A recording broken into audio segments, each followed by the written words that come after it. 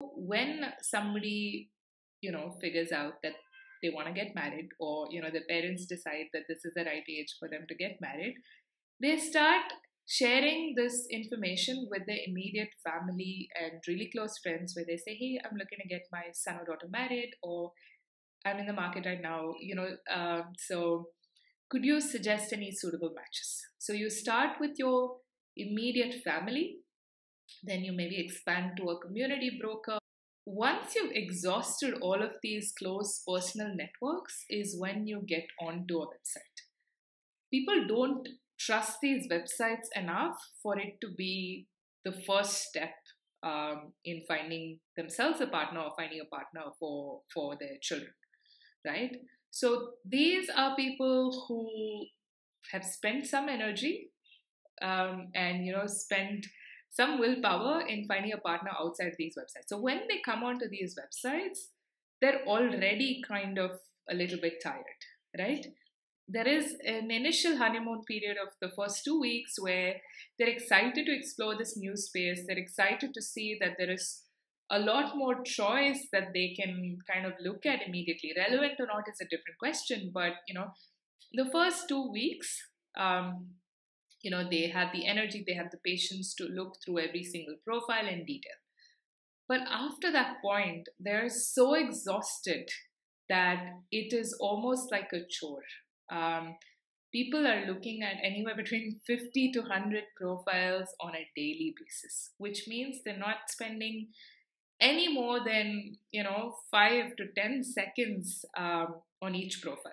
So the way this works is, when you go on a profile, the first thing you look at is a picture, right? That's just how the website is designed. That's just how our mind has been conditioned to look at prospects. So you look at a picture. If the picture is great, you're not thinking twice. You just almost barely glance at the other logistical information that is important for matching, age, height, location, etc.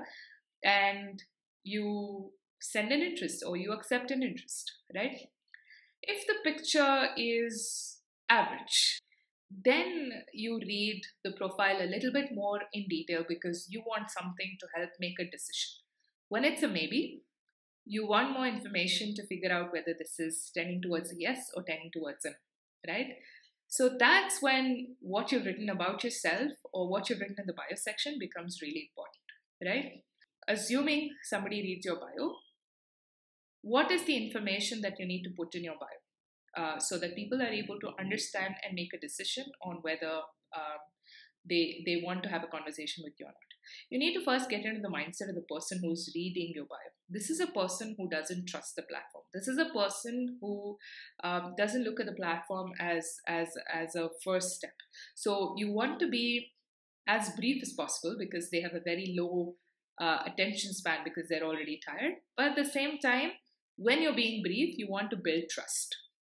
So how do you be brief and build trust?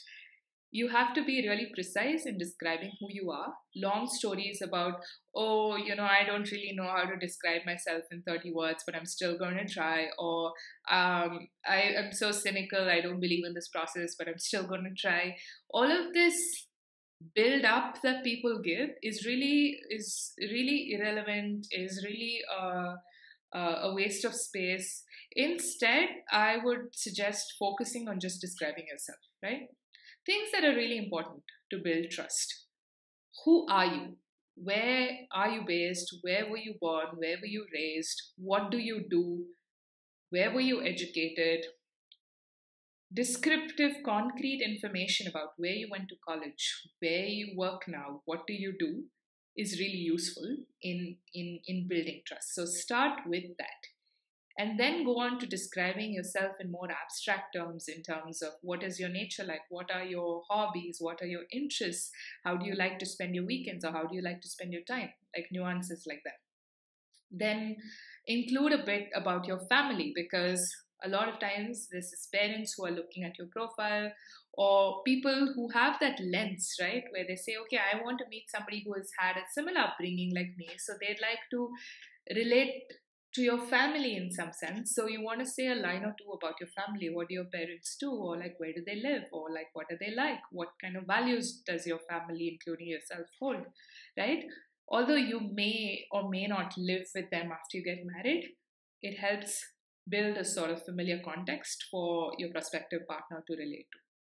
Now, the other thing that you want to mention in the bio section, I know there is a separate section for this, but it is really useful when you put this in the bio section because, when people are reading, it is very easy for them to engage and relate to it. You want to add a line or two about what you're looking for in a prospective partner. If you say, hey, I'm looking for somebody who's smart, somebody who's has got interests outside of work, somebody who's willing to relocate to this place or something like that, it'll immediately catch somebody's attention if they can relate to it. So these are things that you actually want to include in your bio, and you want to make sure this is not more than 6 or 7 lines. So it's really important to convey this message as quickly as possible while building trust and also not wasting words on things that aren't too relevant. And please do not use generic lines like, with age and time, maturity and something else has become a part of my personality. I know that there is a template somewhere and a lot of people use this, but it adds no value to your profile. So avoid saying really generic stuff that makes no sense to anybody, right? I know that some of you feel like, oh, if somebody does not even take the time or does not even have the patience to get to know who I am, how are they going to be interested in building a relationship? It's not that they don't have time or patience to get to know who you are as a person, but you've got to, understand the context in which they're reading this. They're looking at 50 to 100 profiles a day, right? Now, you want to be able to catch their attention.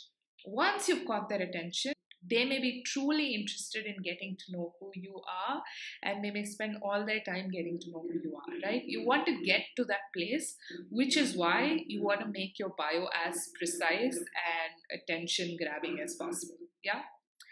Anyway, I hope this was helpful. If you'd like to see more videos like this, don't forget to subscribe to this channel because there are tons of videos about love, dating, relationships, marriage. You can do so by clicking the bell icon below. And if you have any questions, comments, anything at all, please feel free to leave them in the comment section below and I'll be happy to answer.